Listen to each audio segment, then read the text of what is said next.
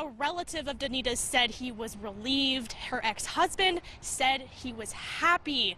Now, it took less than an hour for the jury to come to the decision that Patrick Elliott had murdered his wife. I'm here at Witham Hospital in Boone County, where Command Center is set up. You can see the bus behind me, and you can see the officers are congregated together discussing what's happening. We're hoping to have a new update here soon. LPD suggested if you are going Black Friday shopping this year to only bring one credit card with you and to try to leave your purse at home.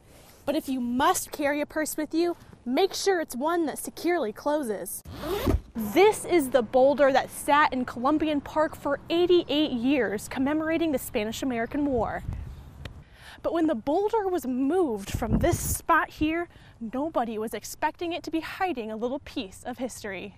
A battleground man is behind bars after police found multiple drugs and guns in his car.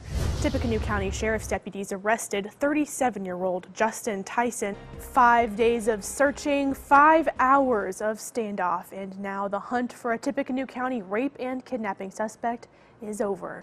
After nearly a week of searching for Paul Etter, the case came to a close today after Etter took his own life. He is reeling tonight from a fire that tore through 5 homes and damaged even more. The cause of that fire is still a mystery to investigators tonight. Montgomery County is one of just a handful of Indiana counties that does not have any kind of ordinance about where these large-scale livestock operations can be built. The snow is still on the ground, as you can see behind me, and it's falling from the sky right now. Little flurries are falling, and the road conditions right now slick and wet. And most people I see driving here on Northwestern Avenue are using caution.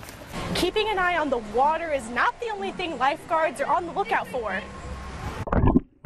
They're also keeping an eye on the pool decks for sign of heat exhaustion and dehydration. It may be cloudy today, but Mayor Kitchell says the sun is shining down on Logansport's housing market.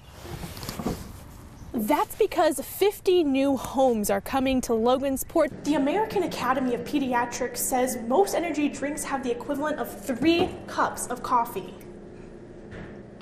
And some contain ingredients like taurine that have not been tested in children. You know, I'm someone who likes the heat, but I have to say 80 degrees sounds really nice after. It does feel pretty nice. Feels like 110. Yeah, definitely. And with that lower humidity, it's going to feel quite That'll nice. be great. Perfect. Thanks, Fallon. Well, we have a cool story about Rondale Miller coming up. I have a good feeling.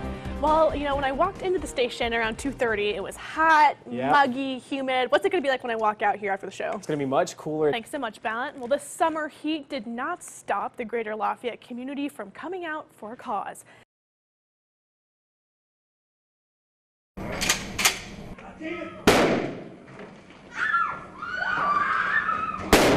It may just be a simulation, but this is what an active shooter situation sounds like inside of a school. There's been a shooting at Frontier High School. Okay, you said Frontier High School? The question of the day for staff at Frontier Schools: what is going to be your reaction to what is going on around you? With the help of the Clinton County Sheriff's Office and some volunteer students, local law enforcement recreated the scene for teachers to watch.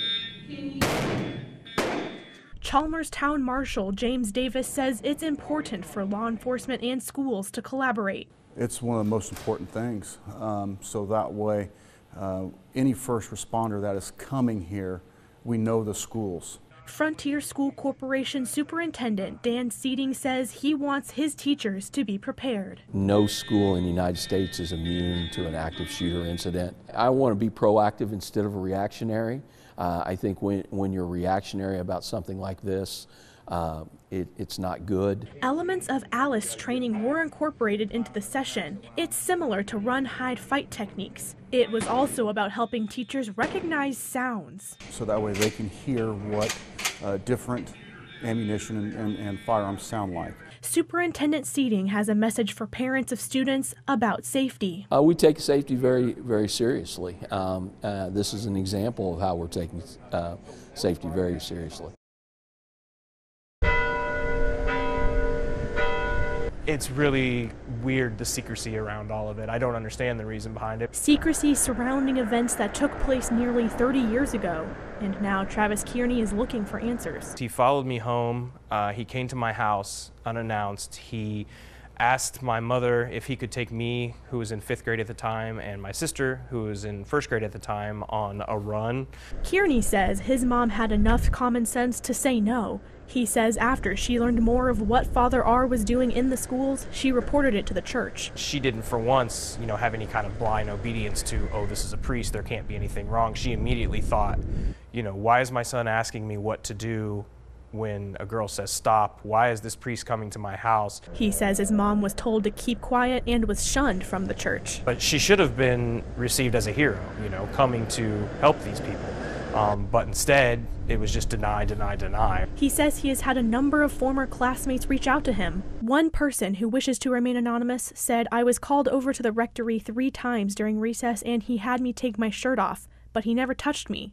I remember him holding my legs as I did sit-ups." Kearney emailed the diocese asking for more information about Father R. They responded that they were not able to positively ID him, but the diocese said if it did get his name, it would report his name to the police. Kearney says he gave the full name to the church 5 days ago. LPD confirmed that no report has been filed with them. The church said in a statement that the diocese did receive Kearney's information. They said the diocese and our conduct and ministry office investigated these reports and were not able to substantiate the claims. All he wants is a simple apology for his mother. You came to us and said, hey, these kids are not being protected, and we shunned you. We should have thanked you.